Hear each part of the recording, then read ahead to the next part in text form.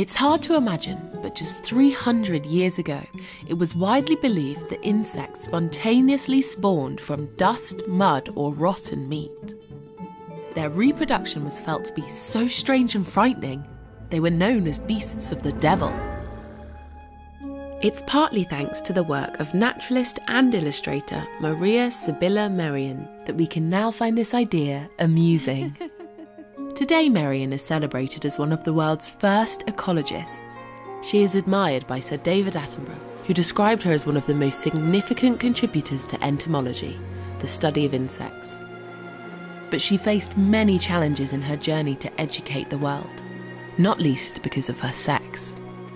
Born into a family of artists in Frankfurt in 1647, Merian spent her childhood collecting insects and drawing them in remarkable detail. In 1665, she married and soon had 2 daughters. In an age where a woman's place was thought to be in the home, she defied convention, publishing her first book, New Book of Flowers, in 1675. Merian was one of the first to describe the metamorphosis of insects in detail, declaring that all moths and butterflies hatch from eggs after reproduction and do not just magically appear. In 1699, Merian, by then divorced, sold her belongings and set sail to Suriname in South America with one of her daughters, Dorothea.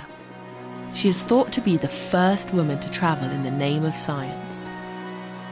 After a long sea journey, they set off into the jungle, battling through thick clouds of black flies that inflicted skin-ripping bites, but it was worth it.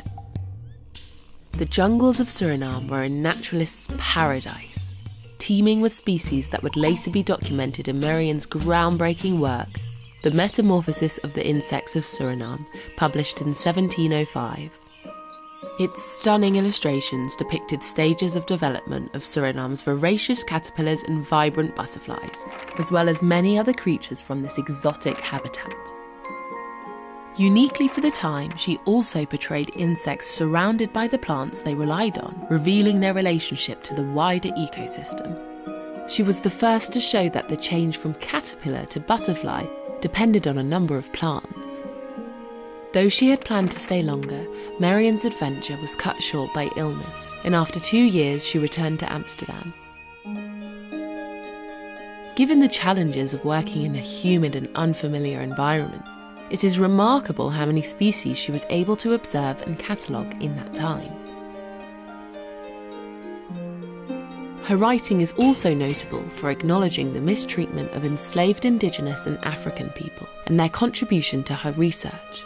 She wrote in her description of the peacock flower, "The Indians, who are not treated well by their Dutch masters, use the seeds to abort their children so that they will not become slaves like themselves." Merian suffered a stroke in 1715 that left her unable to work.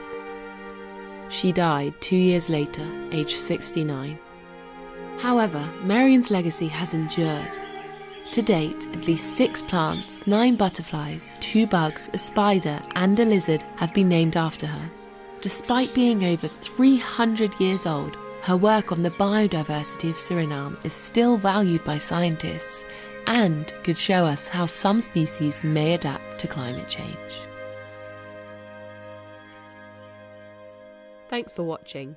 If you enjoyed that, be sure to check out these videos next, and if you haven't already, hit the subscribe button and click the bell to get a notification each time we upload a new video.